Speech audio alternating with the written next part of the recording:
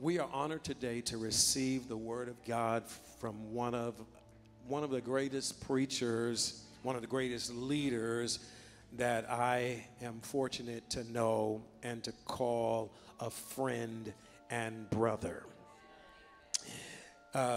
Bishop Eric Garnes, the one and only. There's no one like him on planet Earth. No one. We have this thing, I think we're about almost settled it for over the years because we've known each other for quite a few years now. I remember the first time I saw him, there's just something distinct about him. It has nothing to do with the fact that he's from Panama. He can speak Spanish and English and tongues. And he's very intelligent. He's just a fascinating gentleman. And I know he's probably going to say something because we're friends and brothers. We laugh a lot, but we're so serious about the things of God. He's probably going to come up here and say something about my age, but I just want it to be noted that he and I are the very same age. Very same age, yes. We will be in just a few months, okay? Some great things came out of the 60s, Bishop.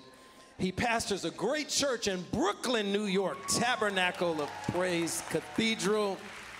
And I don't want to take any more of his time. I could say so much more about his great accomplishments, but I want you to welcome him once more. I do got to say this.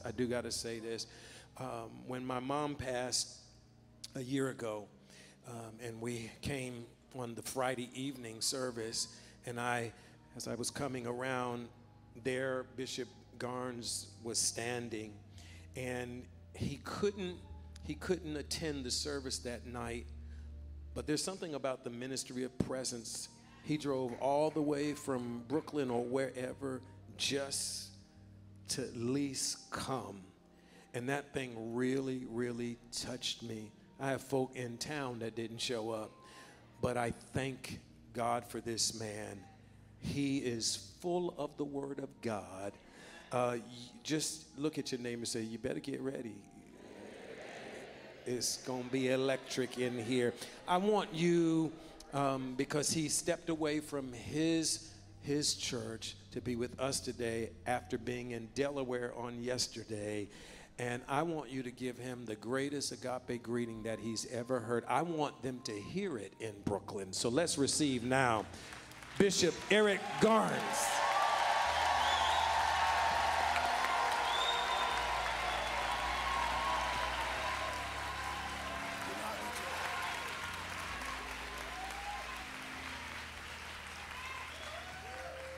Put your hands together and give God a good hand clap. Come on.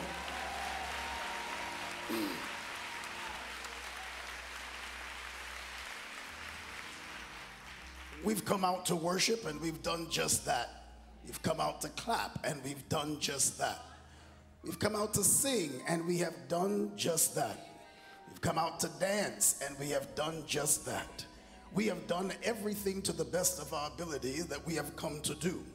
We didn't get up just to be here. We came up to lift up the name of Jesus. And because we've done all of that, why don't we give Jesus one more good hand clap before the preaching word? Come on. You can do a lot better than that.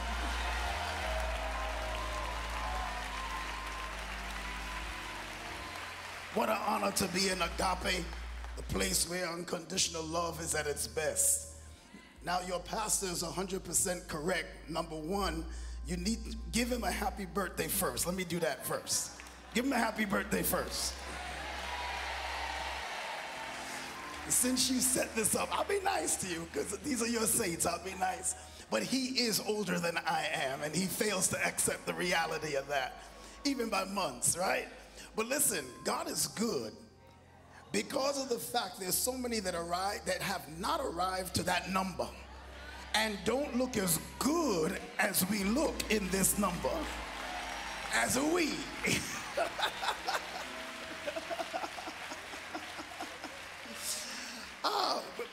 Pastor, we wish you the best. We wish you a real good happy birthday. Feliz cumpleaños. Mucho bendición tu cuerpo. In other words, many blessings to your body, to your life, to your mind. May you want for nothing. May God continuously show up and show out in your life. May he continuously make the devil a liar in your life. And everything that you so desire, may he bring it to pass. May you never want for anything. May every wicked enemy fall to the pit and find their way back to the pit of hell. May every angel of glory show up around, above, underneath, and on every side of your life, because you have done well. We celebrate one more time. Put your hands together for your pastor.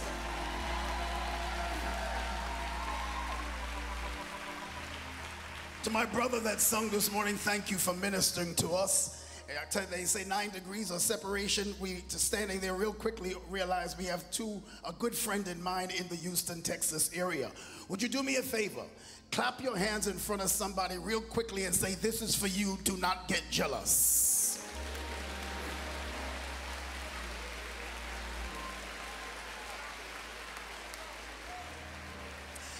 My assignment, the Word of God. Lift your Bibles high into the air. Very careful with my time, and I'm careful with my assignment. We have done everything we said. Now the book.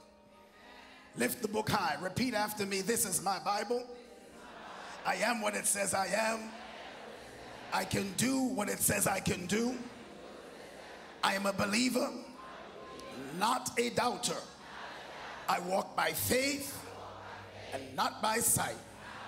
So this morning, I commit to do everything that my Bible says for me to do. In Jesus' name, let the body of Christ say amen. Remain standing and open your Bible, please, with me to the book of Romans. Romans chapter 8.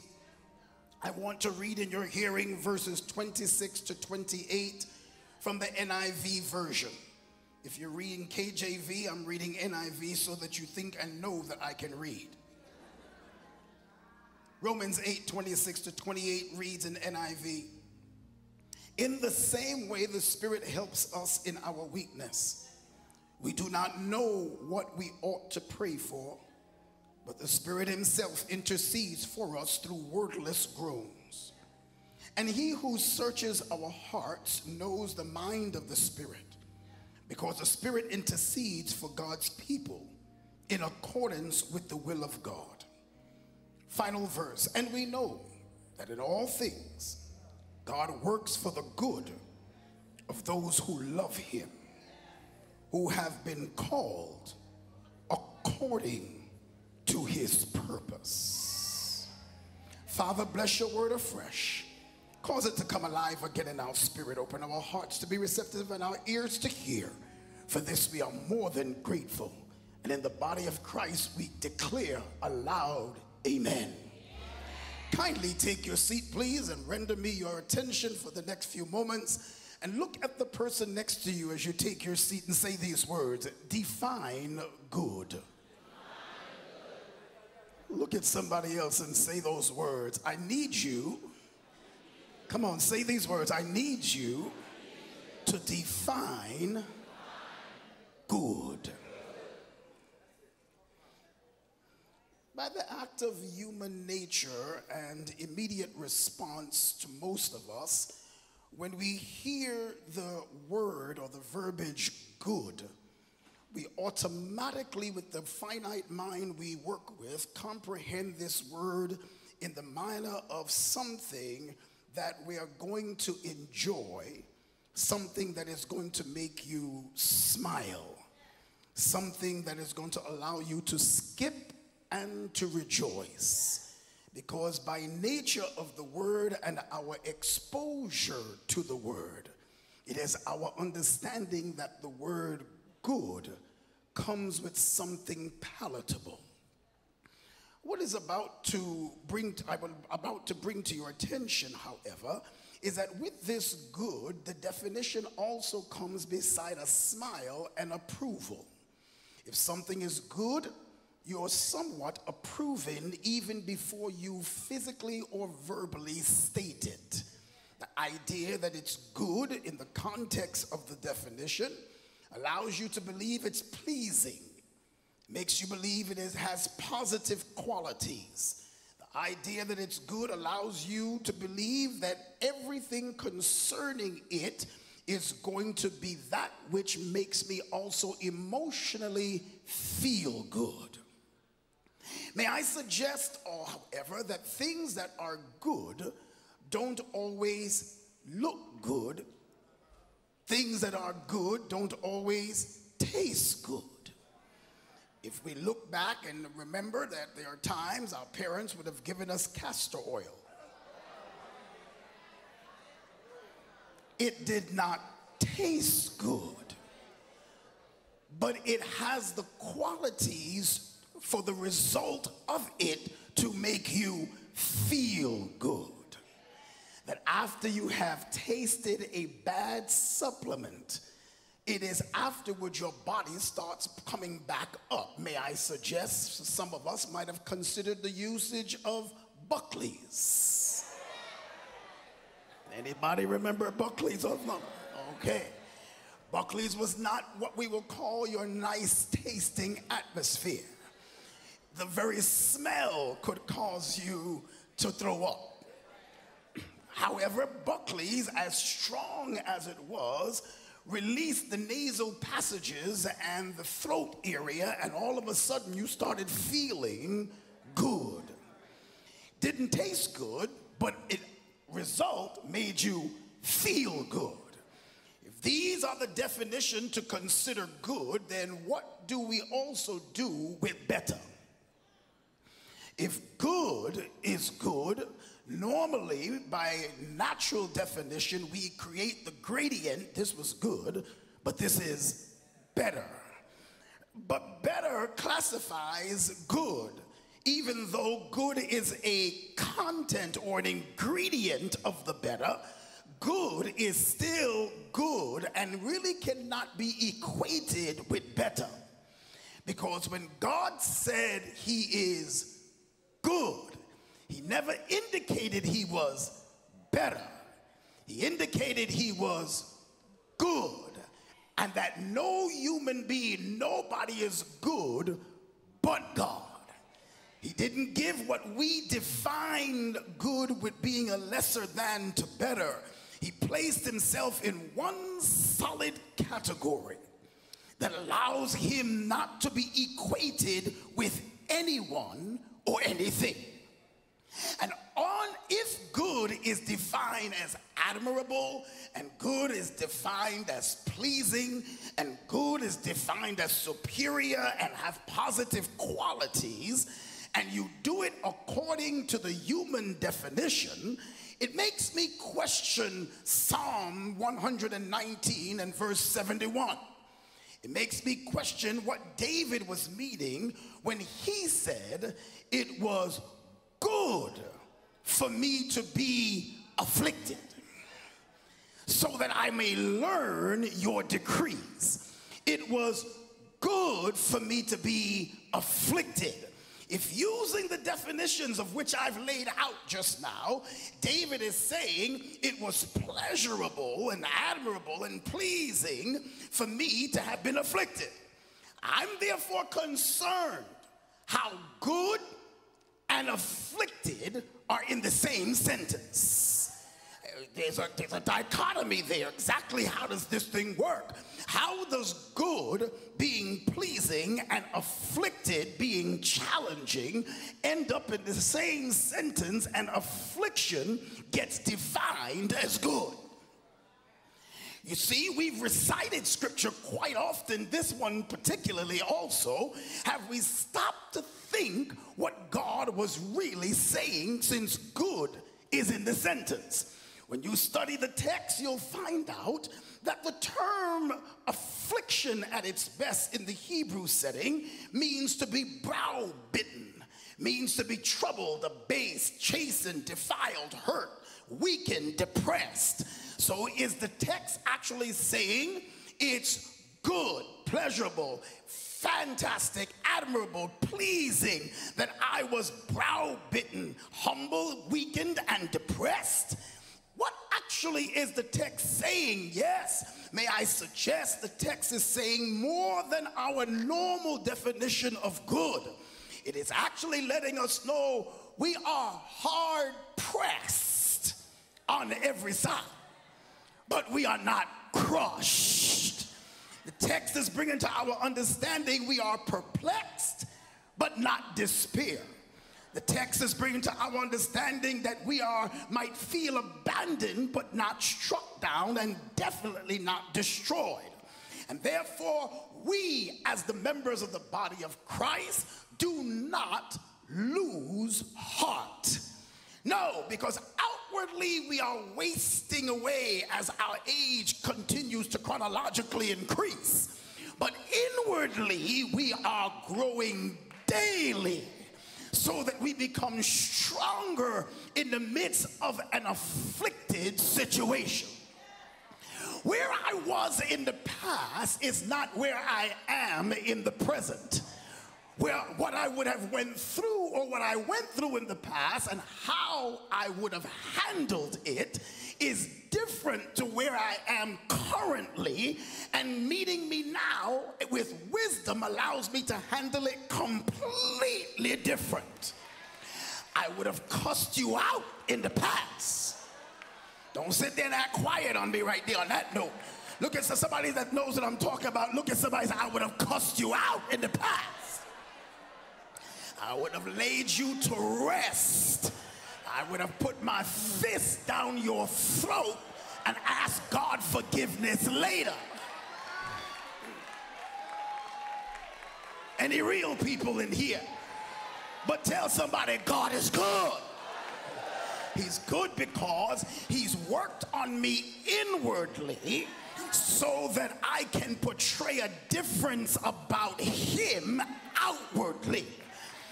Why? Because even in the midst of all that I've been through, I found out that the scraping, the affliction, the hard times, the challenges, the problems, the inconsistencies that happen in life did not take me out. What they did was they grew me in God to love God more than I thought I would love him. In the natural, when I'm being afflicted, it could cause my emotions to be disturbed with God. Yes, it does. In the natural, when I'm being afflicted, I might not want to lift my hands and praise God because I begin to define that the affliction is working against me and that the devil is coming at me. When in reality, David understood it was good that I had been afflicted, because the afflictions really, even if it is meant for evil, God can turn it for good. You see, because it's trouble and challenges that define that I have been through something. We have in this primary value of age make people believe that suffering is bad. We've made people believe that if you suffer, God is against you.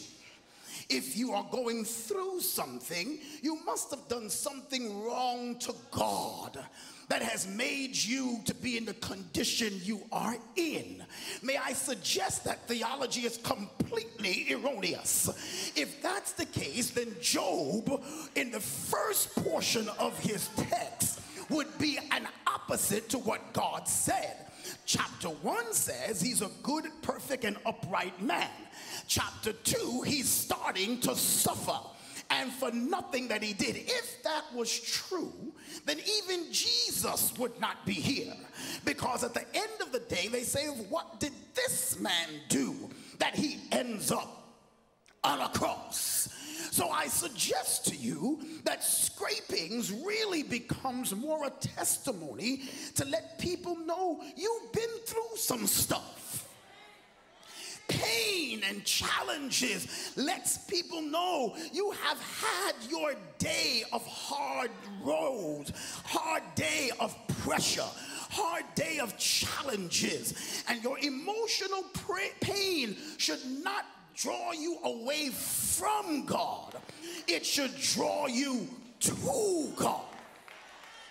Because if you have been a child, and everyone is a child before you become an adult, you have to have some scrapes. If I look at your knees and going down to your feet, and I see a perfect clean knee, no scrape, no scar, you haven't had a good childhood. I'm setting the foundation here. Look at somebody and say, do you have any scrapes? I need to see a scar here or there. I need to see a mark that reminds you of a fight you got into when you were 10 years old and 15. I need to see some type of wound, hear some type of testimony, because you cannot really preach to anybody if you have not been through some stuff. Your testimony of God is good, meaning it's an apple pie life, is not palatable for me. Your testimony of God is good, meaning that you've had no problems whatsoever, is not good for me. Your testimony that you have been through hell and high water, your testimony that you have been divorced and you're still in your right mind, your testimony that you have been backstabbed and betrayed and ripped apart and you can still find your way to the house of God. Look at somebody and tell them, God is good. God becomes good when your testimony becomes bad. Oh, I'm not going to be before you long, but I got to say that again. Look at somebody and say, God becomes good when your testimony has bad in it. It has to be, because had it not been for God on my side, where would I be? Had it not been for God loving me, I wouldn't even be able to sit in the house of God. Had it not been for God loving me, I might have been in jail by now. Yes, you have. Some of the things that you've been through, you could have been in jail. You might have boiled hot water and hot oil and poured it all over him, and then you'd have been behind the bars. Don't act like you ain't been there.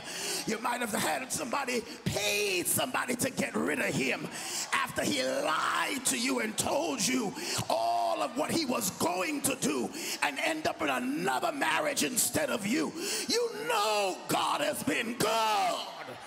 Look at somebody and say, God's been good. Psalm 119 says, before I was afflicted, I went astray, but now I keep your word. Before I was afflicted, I would have gone down the wrong road, but because your word has become a part of my life, your word has become the lamp unto my feet and the light unto my pathway. I have a better way of looking at life. Psalm 119 and 75 said, I know, O Lord, that your judgments are right and that your faithfulness is good to the afflicted. I know that you know how to look out for the afflicted. You know how to make sure that those of us who are afflicted according to text, hurt, humiliated, suffer, pain, are kept in the midst of the pain. You have a way of making sure that even if we're in a pit, you supply us in the pit. You did it for Joseph. You did exactly that. You showed Joseph a glimpse of his life, and he had a dream and then got beyond himself, and then jealous spirits came all around him that he ended up in a pit, ended up afflicted, ended up hurt, ended up with pressure. You put the man in irons and made people forget about him, but you had his life mapped out, that even while he was afflicted, he did not lose faith in his God, and you got him to the end when he could have held malice in his heart toward his brothers. You made him remember you were good, that he didn't die in the pit. You made him remember you are good when the baker forgot about him in the prison and he was still alive. You made him know you were good when Potiphar's wife came against him with her ugly self and caused him to end up in jail for not giving her the goods that she wanted. You made him remember you were good. Oh, look at somebody and tell them God is good. He's good. Even David went through it. You use David in Psalm 89 and 22 when David understands the affliction of the wicked. He understands the affliction of rejection. You made David remember how good you were. When his father did not think he was good enough for Samuel to pour the oil on him and let all his brothers walk before him and never thought David could be the one. You made David remember he was good when Saul was coming after him to kill him, and David remembered God was good when he said, touch not the Lord's anointed. It's not that he couldn't kill Saul. Look at somebody and say, it's not that I couldn't slap you. It's I made the decision not to slap you. It's not that I couldn't get into a fight outside. I made the decision not to get into a fight. It's not that I couldn't have resigned. I made the decision not to resign. I made the decision because I realized God is so good to me that in all of I have done, he has made sure I land on my feet. He makes sure that the stability of my mind is settled in him. He made sure that I can still climb every mountain in spite of how high it goes. Why? Because God is. May I suggest to you in the medium of my text here that suffering is meant to drive you away from sin. Shall I say that again? Suffering is made to drive you away from sin. Affliction also, on the other hand, teaches us God's ways. It's because I've been afflicted, I learned to pray. It's because I've been afflicted, I learned to fast. It's because I've been afflicted, I learned to praise. It's because I've been afflicted, I learned to worship. It's because I've been afflicted, I found out how good it is to sing. Even if I didn't keep the keys, I sung from the bottom of my heart. I learned that the hardship and the affliction and the suffering also brought me to a level of patience. I found that the affliction brought me to a place of peace that passed all understanding. And instead of driving me to sin, and it drove me away from sin, affliction also drove me to God, and affliction drove me to God's word. It is in his word I found out he's my light and my salvation. It's in his word I found out that I am the keeper by the kept of the Holy Ghost. It is his word that has helped me to stand on my feet because he himself is his word. Why do you think I keep coming to church? Promise you it's not to see you. Why do you think I keep coming to church? I promise you it's not the praise team. Why do you think I keep coming to church? I promise you it's not the choir. I come because the word of God is preached. I come because the word is what strengthens me. I come because the word is what builds up my faith. I come because the word is what helped me remember God is good. It is the word of God that keeps me on my toes. It is the word of God that builds my faith. It is the word of God that instead of losing my mind, I keep my mind on him who has promised to keep my mind in perfect peace. Somebody put your hands together for the word.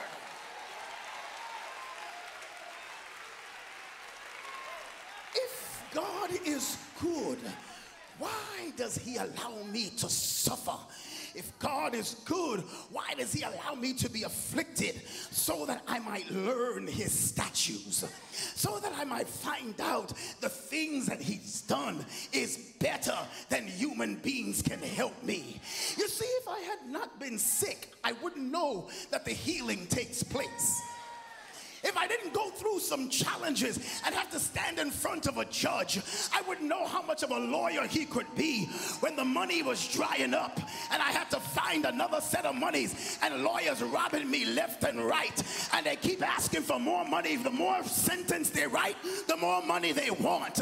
But then when you look up to the hills from whence cometh your help, knowing that your help comes from the Lord, that's when you remember God is good. That when there was no money and money was acting funny, God will show up just at the right time. When an eviction note was supposed to come, but God turned the thing completely around and God showed up, and you're still in the apartment. When you thought you were going to lose the mortgage, and God showed up and he brought you out, and you're still in your house. Give 3 people a high five and tell them, define good. Define good, define good. Give me about 5 more minutes. Define good. You got to define good. What you're talking about, God is good just because you have money in your pocket? You mean God is only good because you drove up in a Mercedes? You mean God is only good because clothes is on your back? You have no idea. It's better than this superficial stuff. This is material stuff. This is stuff that will disintegrate. You got to bless him when things are going well. You got to bless him when hell is breaking loose. You got to bless him when you're lying in a body in a hospital and doctors don't know what to do and they give you over to die, and here you are lying there looking up saying God is good. That's when you remember that your God can heal, your God can deliver, your God can give you a breakthrough. Look at somebody and say, hold on, God is good. Give somebody else and say, hold on, God is good. Give them a hand clap of praise.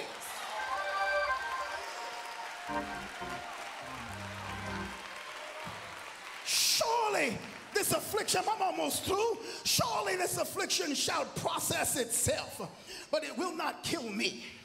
That's what Isaiah said in Isaiah 1:25. When he got to Hosea 5:15, surely as plowing of the ground kills the weeds and harrowing breaks the hard clouds, so these afflictions shall kill my sins and yet soften my heart. Psalm 119 says, surely as the plaster draws out the infectious core, so the affliction which are upon me draw me out of the core of pride, the core of self-love, the core of envy. Afflictions get me away from me, thinking about me.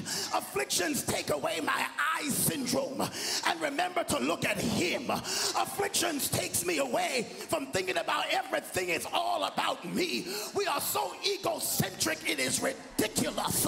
If we learn to realize that some of the afflictions that you're going through has nothing to do with you, it has to do with you getting through it, so somebody can see how good God has been. It has to be that you have gone through it, so somebody's faith can be increased. It has to see that you go through it, so somebody can say, if you can do it, I can do it too. It's not just about you, it is always about him.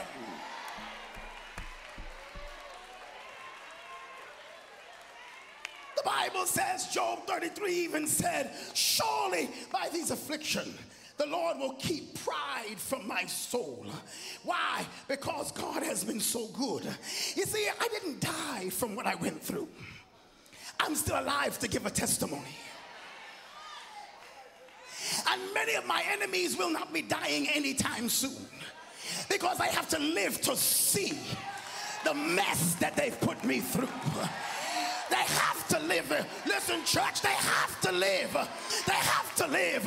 If somebody who's been wicked to you is about that, no, you ain't dying yet. Don't you die. I speak life to you so that you can see how good God has been. You'll die when I tell you to die. But right now you're going to live. I am going to live. I'm going to live to declare the glory of God. I'm going to live to let the enemy know that God is on my side. I'm going to live. Look at somebody, say live.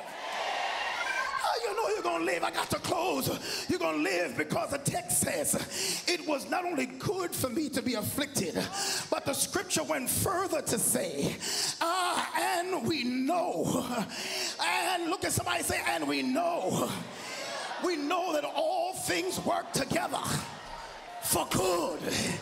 Why? Because when I don't know how to pray, the Spirit intercedes and prays for me.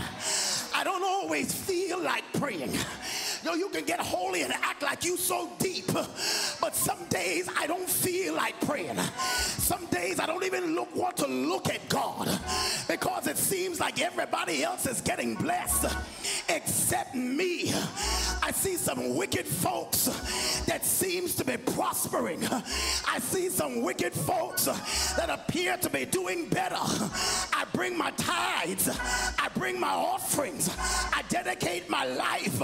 I join a ministry, and it still seems like God is not showing up. But I promise you, church, according to the word of God, when you don't know how to pray, you got to know the Holy Ghost will speak for you. That's why you need the Holy Spirit, so that he'll intercede on your wordless groan. He'll tell himself about himself. The Holy Spirit would say God is good, and God will respond to the Holy Spirit, yes I am. And then the Holy Spirit, while you're groaning, would remind the Lord that you love the Lord, and he'll intercede for the will of the Lord to operate on your behalf, because the Bible says, and we know. Look at somebody and say, I know. I'm not questioning it. I'm not concerned about it. I am settled. I know that all things is working for my good. God works it for the good of those who love him. I love him. I love him. He loves me back. I love him. And he's working it out because I love him. He's working it out because I'm in love with him. He's working it out because he's got me on his mind. And it's according to his purpose, which means that even when I forget to love him, even when I get upset with him in the depth of my heart, he knows I love him. But the emotions, but the flesh gets in the way. But when the flesh and my emotions, which are the weaknesses of my spirit, get in the way, the Holy Ghost comes in and jumps in the middle. Hey God, don't look at the flesh. Hey God, don't listen to him. Hey God, he's having a moment. Hey God, his flesh is in the way. But remember this, your blood covered his sins. Your blood covered his mess. Your blood put him in a better spot. Hey God, remember this man. He loves you. And when everybody has rejected you, he loves you. So work it out according to his purpose. Look at three folks and say he's working it out according to his purpose, because God is good. God is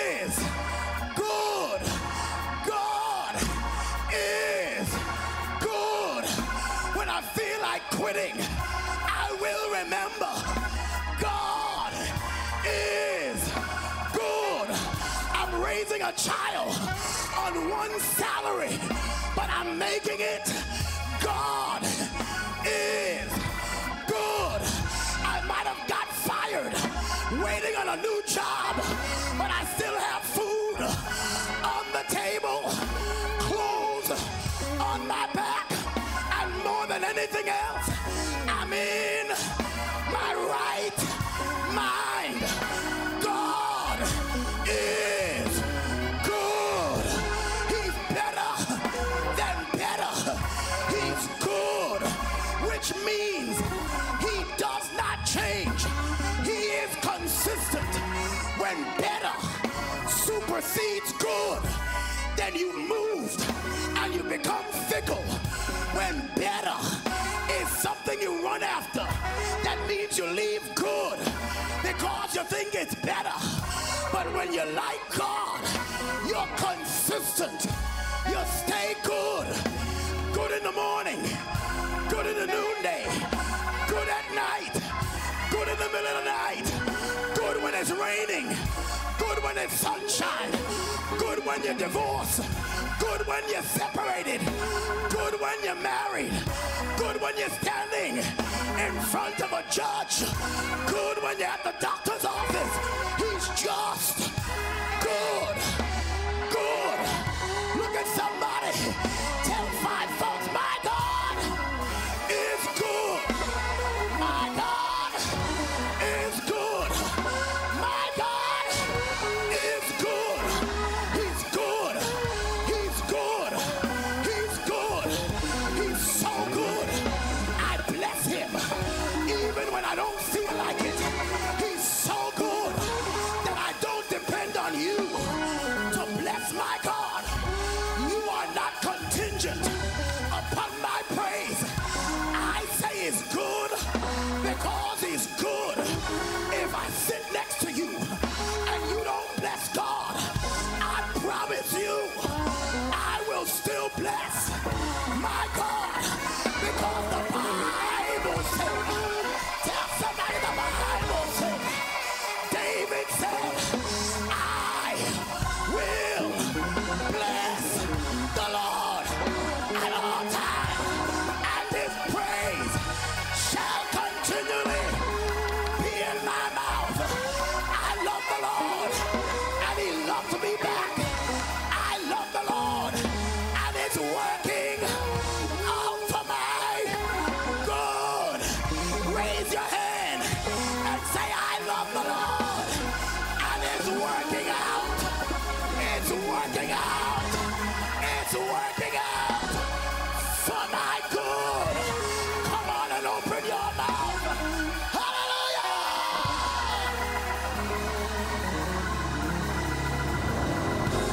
Hallelujah! Hallelujah! Hallelujah! Hallelujah! Somebody throw your hands up and just bless him. Come on, open your mouth and bless him, because he's been good. He's been good. He's been good.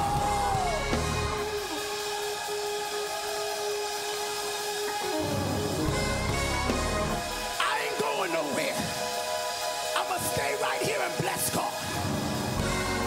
Hell breaking loose, but I'm going to still bless God. Challenge is coming, but I'm going to still bless God. I don't have everything I want yet, but I'm still going to bless God. I'm still waiting for prayers to be answered, but I'm still going to bless God. Run and tell 5 people, I will bless the Lord. Come on, move and tell 5 folks, I will bless the Lord at all times. And his praise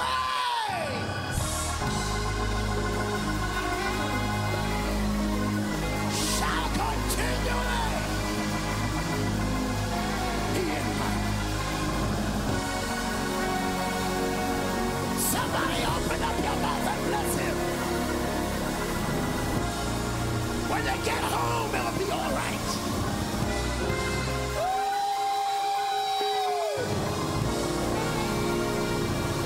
Tell somebody when you get home,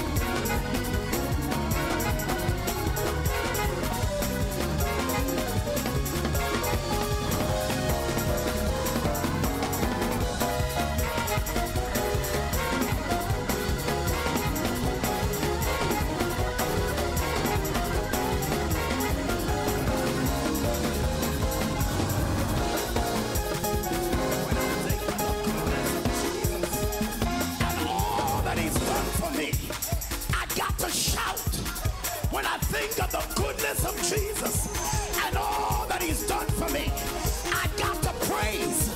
When I think of the goodness of Jesus and all that he's done for me, I got to worship. Somebody open up your mouth.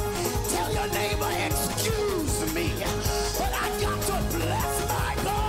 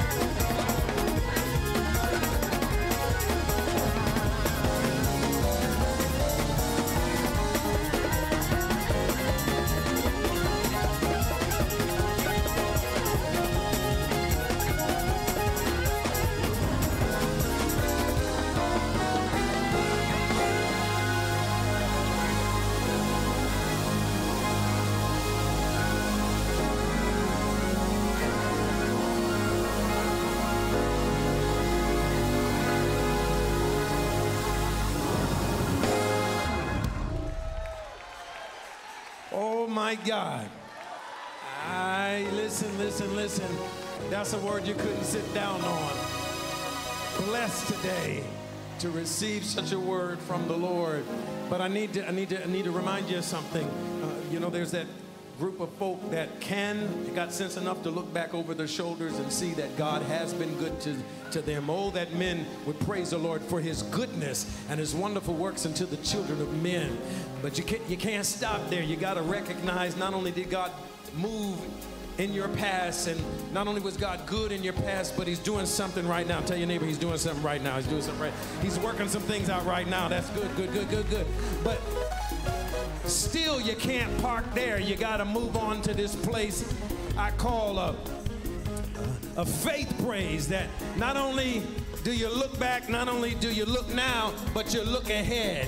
And I want to give you like 90 more seconds. Would you just look at somebody and say, this praise is not for the past, not for now, but this is for the future.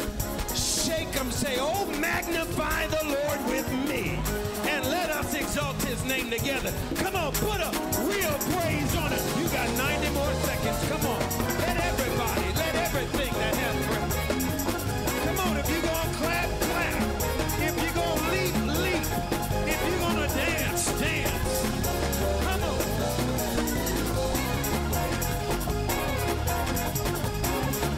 That's it. Come on. Thank you, Jesus. He's good. Thank you for my breakthrough. Thank you for my miracle. Thank you, Father.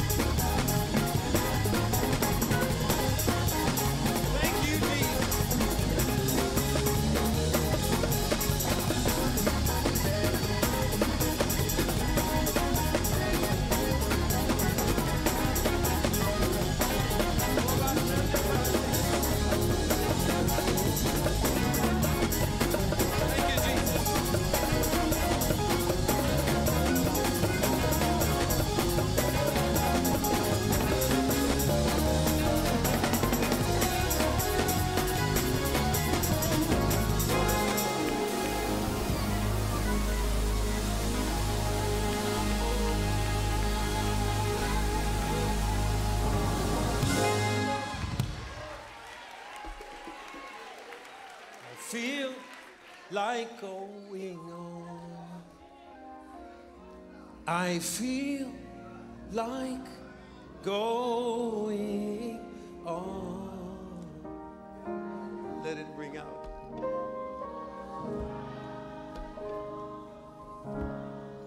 On every hand,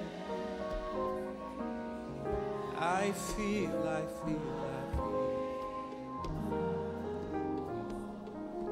I will go on. Come on, just throw up those hands and just declare it again.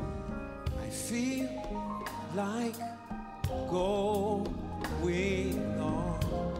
Oh yeah, after receiving this word, God is good. I feel like going on. Oh yes, though trials they'll come, but they'll pass away. Every hand, I feel like going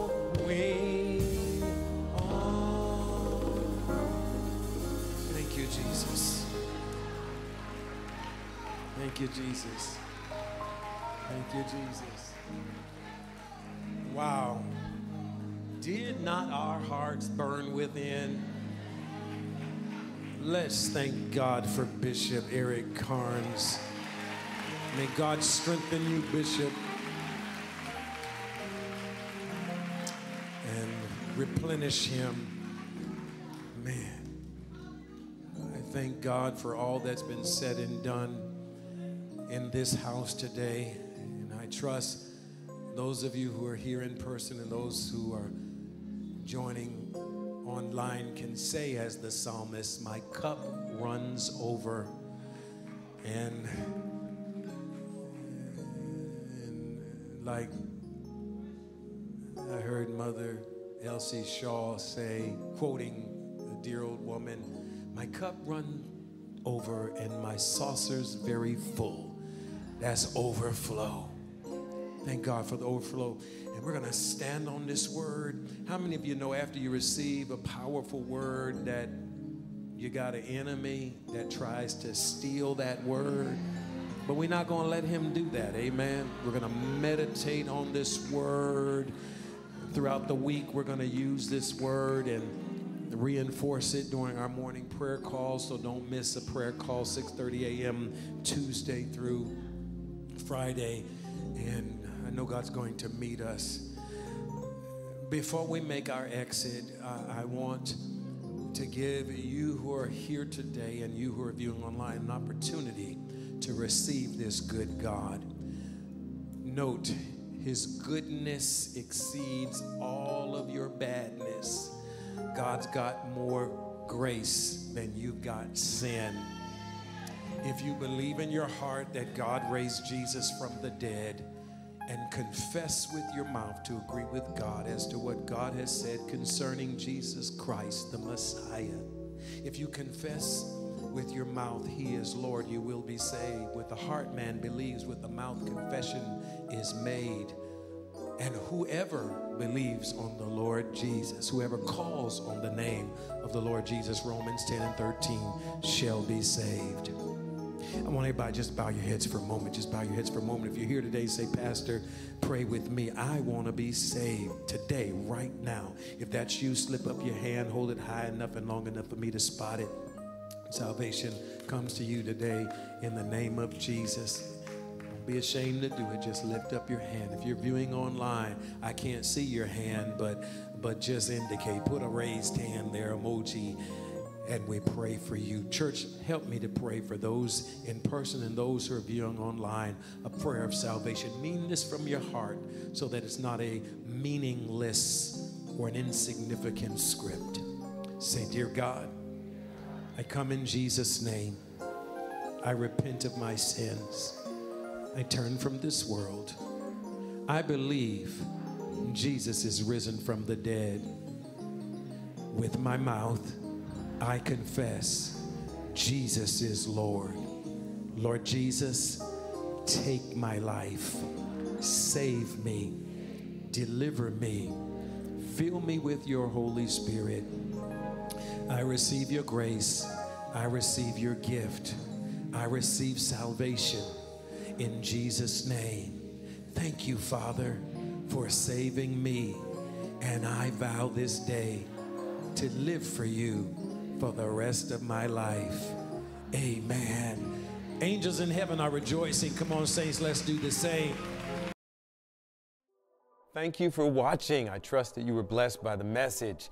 And if indeed you were, would you do me a favor? Do all of us a favor. And I say thank you in advance. Take a moment right now and subscribe to our channel and share.